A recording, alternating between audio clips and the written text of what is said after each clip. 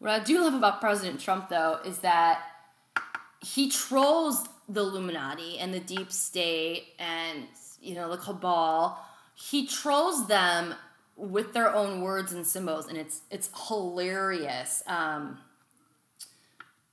During a meeting the other day, I didn't see this. I think this happened when I was away, but President Trump had a round table, and Mulvaney, I can't even remember what they were talking about, but Mulvaney was in there, and he was discussing regulations, and he kept bringing up cheese pizza and hot dogs, and he was using those words as an analogy. And that was 1,000% a troll. President Trump and his staffers are constantly trolling the deep state. I think it was the Department of Defense. They tweet about pizza a lot.